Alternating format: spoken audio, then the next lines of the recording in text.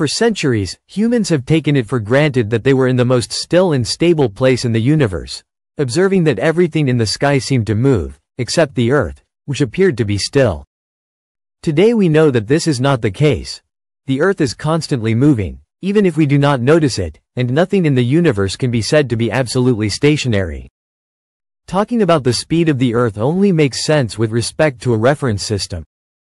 Starting from the Earth's rotation, which at its maximum speed at the equator reaches about 1,670 km per hour, passing through its orbit around the Sun at about 107,000 km per hour, we arrive at the movements of the Sun in the Milky Way, which also involve the Earth, with a speed of about 885,000 km per hour with respect to the galactic center.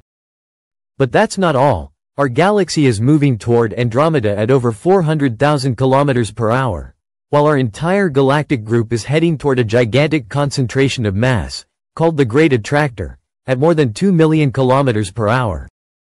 However, these movements should not be confused with the expansion of the universe, which involves the dilation of space itself, allowing distant galaxies to move away from us even faster than the speed of light, without violating relativity.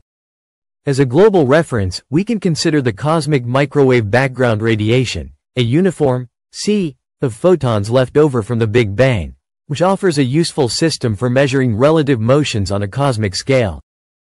With respect to this cosmic background, the Earth is moving at about 370 km per second, or about 1,332,000 km per hour, a value calculated by observing the Doppler shift of the radiation in directions opposite to our motion.